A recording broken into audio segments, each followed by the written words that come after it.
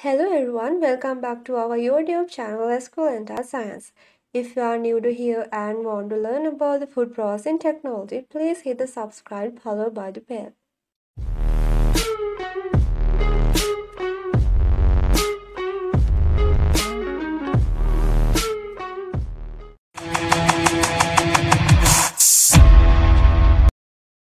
In our previous lessons, we discussed about the D value and Z value in food processing. When determining thermal processing time, F value also important.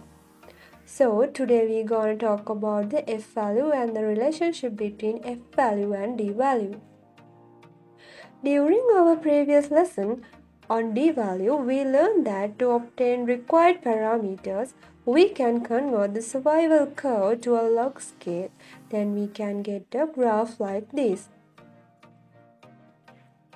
If we look at the plot and if we consider reduce the microbial population from 10 to the power 3 to 10 to the power 2, that means 1 log cycle, and that would be F equals to 1 times D.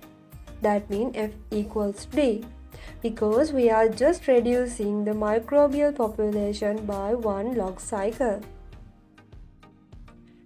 Oh, if you want to reduce the microbial population from 10 to the power 4 to 10 to the power 10, then we have F value equal to 2 log cycles.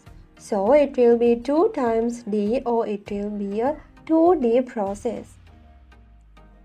Similarly, starting from 10 to the power 4, if you want to reduce the microbial population to 10 to the power 1, the line will be go to 3 log cycles. So we will have F equal to 3 times D. So it will be a 3D process. So in other words, F is nothing but some multiple factor of D. That means F value is number of minutes required to destroy a given number of organisms at a given temperature. So now you know D value, Z value and F value in canning process. If you need any clarification, please leave a comment. Thank you.